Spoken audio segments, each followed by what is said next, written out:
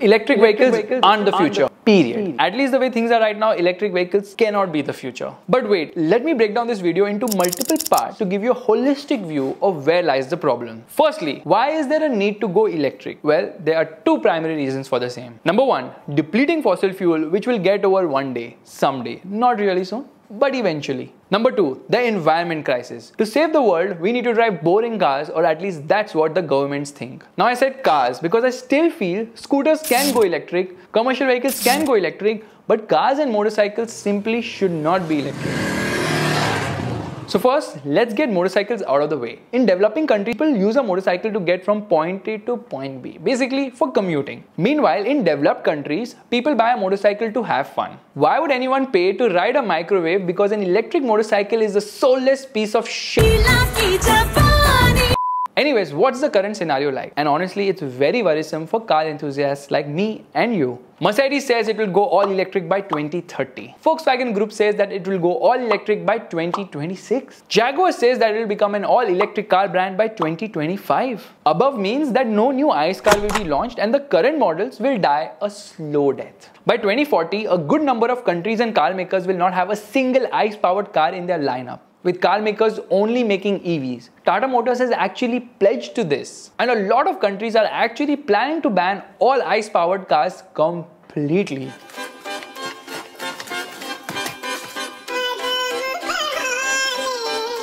In fact, the EU has just announced that by 2035, cars with combustion engines will be completely banned. The UK plans to do that by 2030. But you know what we all love? BMW. It's a car company which is very sensible. It doesn't follow the herd, and the BMW CEO has not yet committed to going all electric. In fact, he says that going all electric is stupid, doesn't make much sense, because we should let the customers decide whether they want a combustion engine or an EV, not the regulators. But why the need for EVs? Like I said, to fight the climate change and reduce the environmental impact of cars. Oh, come on! But are EVs really emissions free? You really believe that? Well, here lies the problem. There is no such thing as a zero emissions vehicle. I knew it! Because the process of making an electric car is hugely damaging to the environment. The battery that electric cars use need a lot of mining to be done for the raw materials like zinc, cobalt and lithium. And that process is extremely harmful to the environment,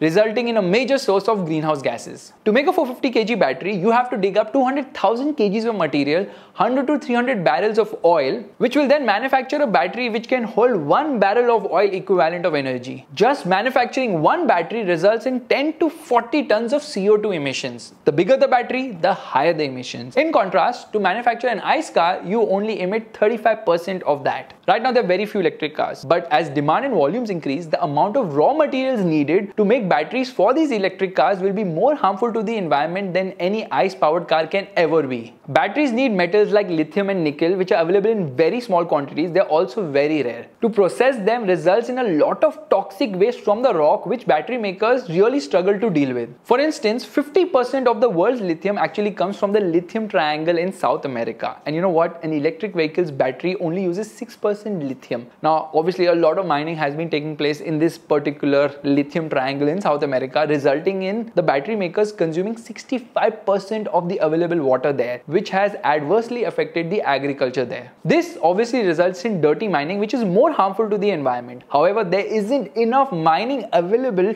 to make batteries for electric cars for everyone in the world right now. Then there's another issue, and that is with cobalt. To mine cobalt, battery makers are actually using child labor. In fact, as per a study by IIT in India, electric vehicles are more polluting than petrol and diesel models, largely because the source of energy is not clean. A lot of the energy used to charge these electric vehicles is coming from coal-powered plants. It will definitely take us quite some time to get electricity only from clean sources like wind, solar or hydroelectric sources. Not to forget the kind of deforestation that is needed for raw materials to make more batteries batteries for more EVs. So the source of energy is very crucial. When clean energy is not used, something like a Hummer EV is much more polluting than a D-segment sedan which is powered by petrol or a diesel engine. And that is just in charging. Mining is an entirely different story which I've obviously detailed earlier in this video. So what have we established till now? EVs are not clean when it comes to manufacturing, and ICE-powered cars are cleaner. However, EVs have zero tailpipe emissions. Beg your pardon? Actually, EVs do not have a tailpipe, so what will they emit? But ICE-powered cars actually emit, and that is the real problem which everyone is seeing at the moment. Because when you make an ICE-powered car, it is fueled by petrol and diesel. Obviously. Now the other issue is oil extraction is also not clean. There's a ton of CO2 which is emitted when you extract oil. So EVs do turn out to be more environment friendly over a longer duration, but replacing all the older ICE powered cars will be a huge challenge and also very costly. But the biggest problem is that there is simply not enough mining available to make batteries for everyone to drive electric cars. So why are countries so hell-bent on going all electric? Good question, and there are a lot of reasons for this. Let's take Europe for example. It's a continent which has largely believed in exporting all its emissions to third world countries. So dirty mining, not Europe's problem. That's something which Africa and South America have to deal with. Right now, Europe is kind of screwed because Europe actually relies on Russia for oil as well as energy. And Putin has actually no work but to fight with Ukraine. Because of which, Europe actually put a sanction on Russia, and Russia returned the favor by cutting energy as well as gas to Europe. Retaliation. Tit for tit. This meant Europe had no other option but to go to Middle Eastern countries for fuel, and they supplied them happily at a very high cost. That's the reason why fuel cost has actually doubled in Europe today. So now if Europe actually goes electric, it doesn't have to rely on Russia or any other country for oil. Smart move. Yeah! But everyone still has to rely on China, which is kind of baffling because they're putting themselves in the same position they were in earlier, which is relying on a country for an important resource, because Chinese companies actually dominate when it comes to batteries and battery materials. And that brings me to India. Our biggest enemy is China. Okay, Pakistan also, but Pakistan has no power or common sense, so we'll just leave them aside for a moment. Now the thing is, when we go all electric, we are relying more on China because China has the battery tech, they have the battery manufacturing expertise. So basically by going all electric, we are actually getting more reliant on China. Why would we want to do that? I know you're desperate, but have some self-respect. But then there are other reasons why regulators are going for the EV push. The current market of petrol, diesel, CNG, LPG, all is very saturated. Today, you can't make a big buck by investing in an oil company or in an established car maker. But the chance of you making a lot of money in a new industry like EVs is very high. Nobody became rich by buying General Motors or Ford shares in the 2010s. We have been betrayed. But people who bought Tesla shares have done really well for themselves in the same time period. This basically has two implications. There's a high probability that people in the government have investment in EV startups, and the banning of ICE cars has a direct personal benefit to them. Because if they really cared about the environment, rather than mandating EVs, why wouldn't the Indian government look at banning 30-year-old trucks and buses which actually spew out large amounts of black smoke from their exhaust? Finally, somebody said it. So you can drive a 30-year-old bus which is BS-2 compliant, but no, you cannot drive an 11-year-old BS-3 compliant diesel car in Delhi. Hypocrisy at its very peak. And the funny thing is that many of these buses and trucks belong to the government or probably to a politician who owns a transport company, so banning these vehicles makes no financial sense to them. Let's be honest, no one is pushing for EVs out of their love for their environment. Fake. Do you think Ola can make a half-as decent scooter which can compete with the Honda Activa? Not in the next 1000 years. At least not a petrol-powered one. So they went ahead and made an electric scooter, which, although had a lot of issues, still secured good amount of investment for the company. Great plan, Echo. And of course, there's nothing wrong with it. We live in a capitalist world where 99.99% people are actually chasing money. Who said money doesn't buy happiness? Do you even know how many EV two-wheeler brands exist in India? Easily 100 plus. Do you think that any one of these companies could actually make a petrol scooter on their own? Absolutely not. Because making an engine isn't as simple as outsourcing battery and motor tech from China, and that's what most of these companies are doing. They're going to China, they're picking up scooters, rebadging them and selling it in the Indian market. In fact, some of these scooters are exactly the same with different names and color schemes. Basically, EVs give an opportunity to a lot of people to make a lot of money, and that's where the EV push is coming from. Now let's assume that you do not care about the environment. All you care about is cheaper running costs, because let's admit it, कितना देती है? is in our blood. India is simply not ready for electric vehicles, period. Damn, now we talking? The government might say whatever they feel like, but at the end of the day, they do not put their money where their mouth is. What has our government done to improve the charging infrastructure in India? Nothing. Nil, nada, zero, shunya. And that brings me to the biggest problem with EVs. Charging. We already have a lot of things to charge on a daily basis, right? From our phones to earphones to laptops to watches and whatnot. Do you want to charge another thing? We're sick and tired of it. Which, by the way, cannot be done at home, neither with a power bank. The charging infrastructure in India is shit. Language. Actually, it's garbage and rubbish. I went out to see how easy or difficult it is to charge an electric car in India by taking a very popular route, Mumbai to Pune. The car I was driving had a fantastic range, the Mercedes EQS 53 AMG. There were two chargers midway on the expressway at the food mall. One wasn't working and the other one did not work. However, it ended up wasting 20 minutes of my time trying to plug it in. Because in order to charge an EV in India, you have to go through a very cumbersome process. Firstly, you reach the charging station, download their app, which will obviously take some time. Once you download the app, you put your personal details. Why do you have to put your personal details? So obviously they can call you and spam you. Then you have to put the vehicle details. The car I was driving was obviously the EQS, which was not there in the drop-down menu. So the pump attendant actually told me, put Audi e-tron please. I did that. Then they tell me to actually add money to the wallet, which means that I'm blocking money in their wallet, which is not refundable. Which means that if I don't use that money, I cannot bring it back to my account. And why are they taking the vehicle details? So they can do customer profiling as well. So they can call you and spam you with a lot of promotional offers. So now we are finally ready to charge after 20 minutes of this bullshit. And in the same time, I'd actually gone and charged an electric car in the UK, because in the UK it's very simple as just stopping, plugging and tapping your car and bang, your car charges.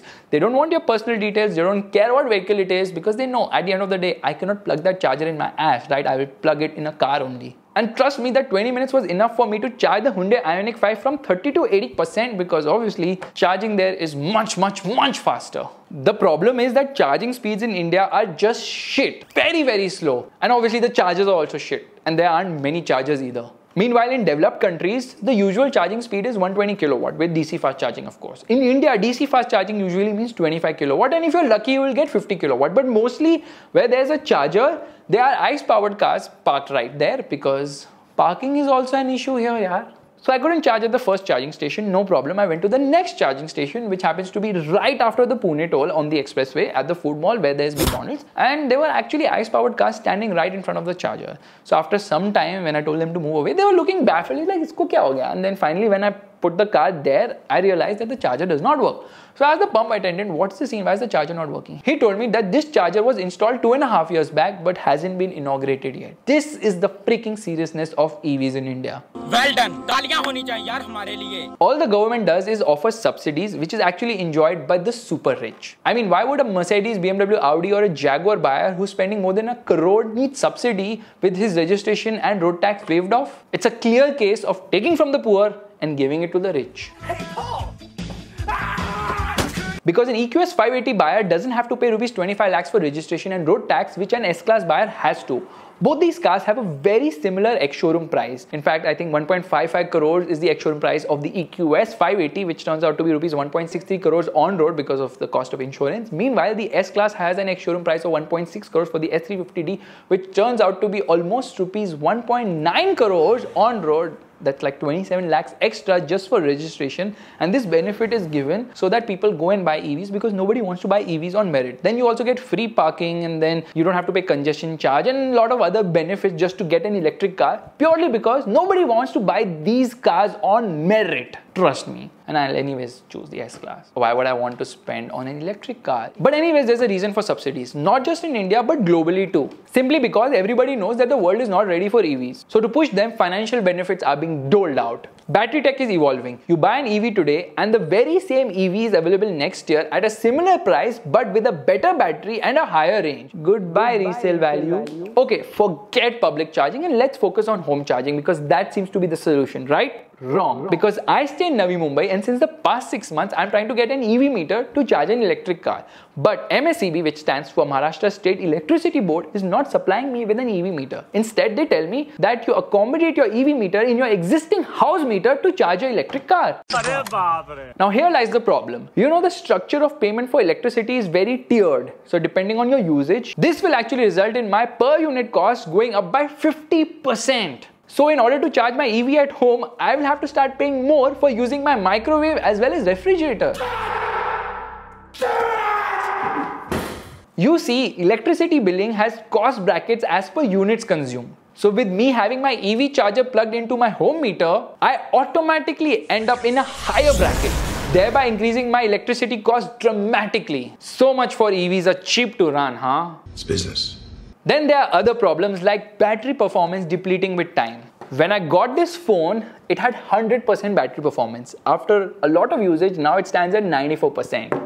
I'm gonna get an iPhone. Everybody's gonna be jealous. And battery performance will obviously keep depleting with time. Yeah, man. In a year's time, I will actually have to replace this phone because it will not hold enough charge for me to use this phone throughout the day without having to plug it in multiple times. Now the very same thing applies to an EV battery as well. With time, its performance will reduce and so will the range, resulting in a lot more range anxiety. Replacement cost of a battery isn't cheap. I actually prefer to replace my phone than to replace its battery. ABC or always be cost cutting. The cost of replacing the battery of a very popular EV, the Tata Nexon EV, is rupees 7 lakhs, and people have seen the battery reach unacceptable levels in just 2 years or 70,000 kilometers. Imagine the resale of EVs, because now the battery performance or the amount of battery health decides the resale value of your car. That's not good news. And with the cost of batteries being this high, it's actually cheaper to burn your EV than to replace its battery. That's the reason why someone in Russia had actually burned the Tesla Model S, because the battery went kaput. People will actually choose to abandon their cars than to replace the batteries because the cost of replacing the batteries is so high. I can't afford it. In fact, at one point, we will also have to deal with a lot of abandoned cars and how to scrap them. Well, that's another problem. Which brings me to another problem of EVs catching fire, and it happens a lot of times and a lot of people actually get injured because of this. Why does it happen so frequently in India? Simply because any Tom, Dick and Harry can sell any electric vehicle without any compliance. This issue can be resolved very easily with stricter testing, of course, but that's something India has mandated from December, of testing batteries before they can be put in any vehicle. Wait, what? Right now you can still sell an electric vehicle with battery without having any test or compliance? They let you kill people so easily?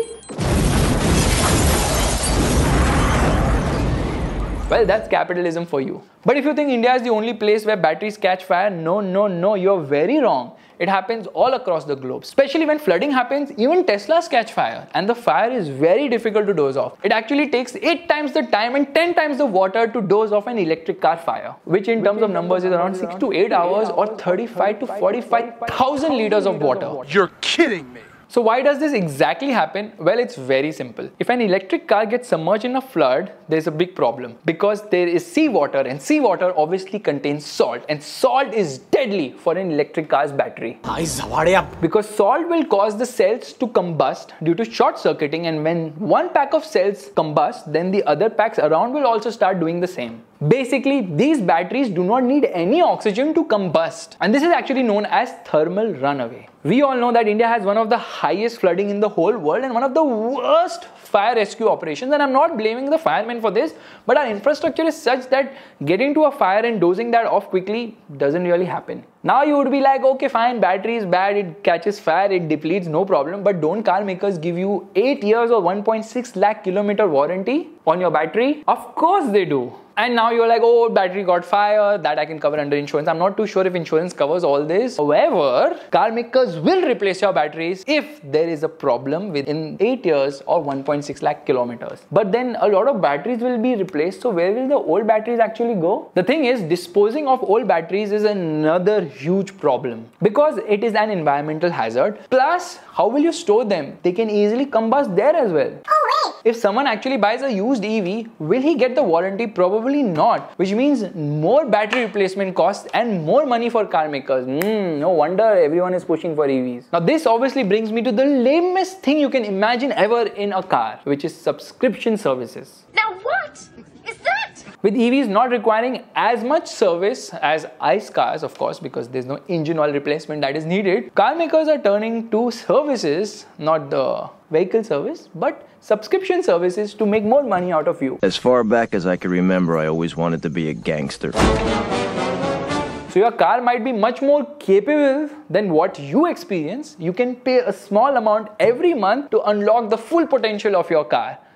That makes no sense, right? Just imagine you're going for a drag race and you have actually subscribed to the launch control package, and then that is the time it expires and you lose in a drag race. Like, stupid. Now, my biggest problem with EVs is the range and the range anxiety which comes with it. I'm already very anxious about charging my phone and various other gadgets in my life, and because I'm a content creator, I have like cameras and drones and whatnot. But anyways, the problem is that the government is only fooling us. Now, you tell me something. When I was driving the EQS 580, I turned it on 100% charge. It's telling me it will go 590 kilometers on a full charge. But Mercedes-Benz will tell you that it will go 857 kilometers on a full charge. Did I say that? Mercedes did not claim that. That is something which ARAI has tested. So how is ARAI giving us such bogus numbers?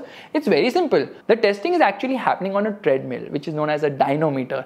The car is running in a closed air-conditioned room with no road resistance, no wind resistance, and that ideal condition is just not possible in the real world. You can never get 857 kilometers out of a Mercedes EQS 580, but yet the government tries to fool people by giving these obnoxious claim numbers, and that's something they have been doing for fuel efficiency numbers as well for petrol diesel cars too. And that's the reason I remember with the Nexon EV, a lot of people were frustrated with the range. They said we never got the claim range. How can you get the claim range unless and until you put the car in your house on a treadmill and then drive it?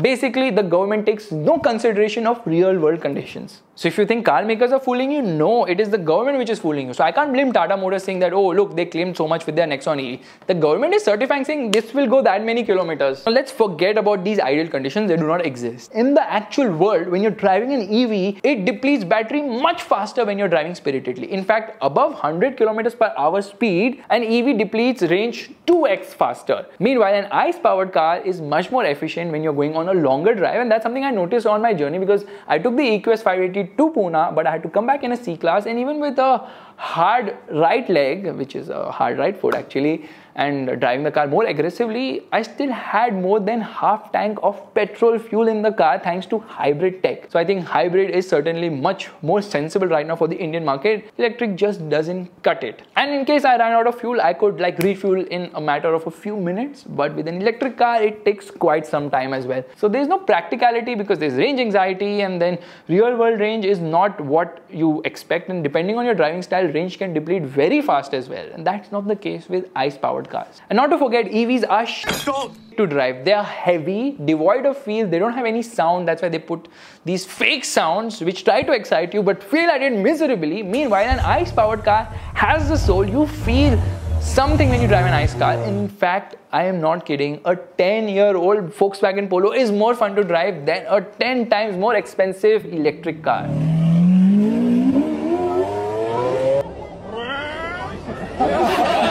You know what, there's actually a modern research on music, sound and smell as well, which says that all these things actually contain emotion which a human being feels. And that's the reason it's also used as a therapy tool. At times when I'm upset, I go for a drive in an ICE car, I feel so much better. When I go on a drive in an EV, I feel more depressed somehow. Because sound has a huge cultural benefit. It also is imperative for the human experience. I know this is a very modern thinking on a biological level, but with EVs having no sound, okay, they have these fake sounds, but still, EVs lack the soul, and cars are going to become commodities in the future.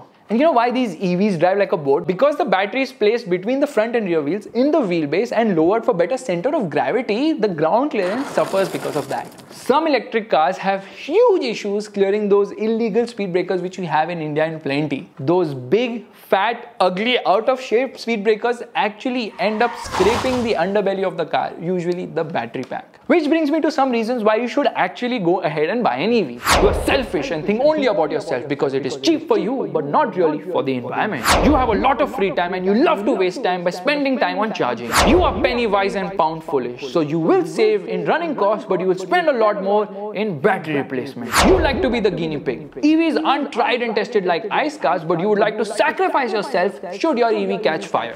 You hate driving and want to sit on something which has the same feel as a microwave to get to work. You like getting stranded in the middle of the road when range drops abruptly and you can't find a charger. You like to complicate your life by having another thing to worry about, charging your car. You like to drive a boat because EVs are heavy and have a feel of a boat. You don't like to drive in a straight line because with EVs which have a low ground clearance, you will have to angle yourself over speed breakers. Shut up!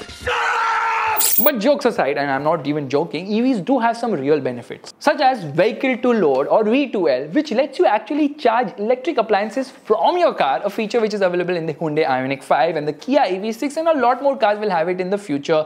Something you don't need, you don't want, but good for bragging rights. Less traffic. Since charging takes a lot more time when compared to refueling, a lot of cars will actually be at the charging station rather than on the road. Less people will honk, Why deplete the battery? Free sauna, yes, that's right. Because when the battery is having less charge and you can't find a charger, you'll turn off the air conditioning and get a free sauna in your car. I've experienced this multiple times in electric cars. I'm not kidding, it's amazing. Less road rage, that's right. With electric cars, road rage will definitely decrease because less people will overtake you. Most people are like, let me just conserve the range. I don't know when I'll find the next charger. Or will it be free as well? As things stand currently, neither is electric car production helpful to the environment nor is charging, in most cases that is. But many of you would be like, yaar, we faced similar issues when ICE cars had started, so we should give EVs some time. I agree. There's a possibility we can get on top of dirty mining, we can get on top of dirty charging as well, but we should not mandate electric cars unless and until we reach that stage. The sweeping statements of banning ICE powered cars is just very stupid and immature. So to sum it up, EVs aren't green. Charging is complex, range anxiety is a big problem,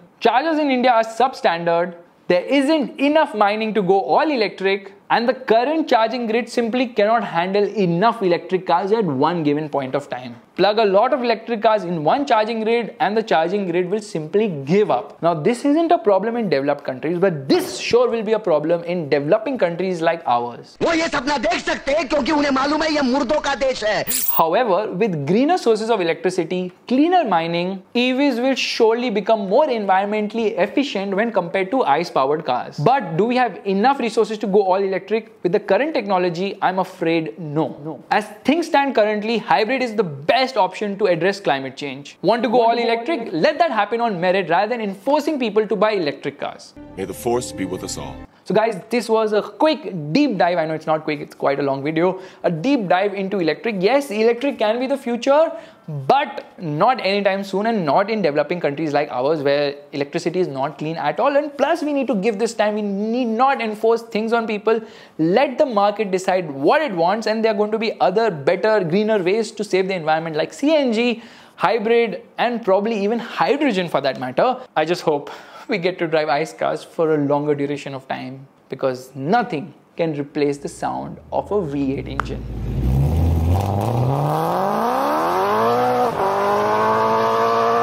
Thank you. थोड़ा ज़्यादा लंबा हो गया.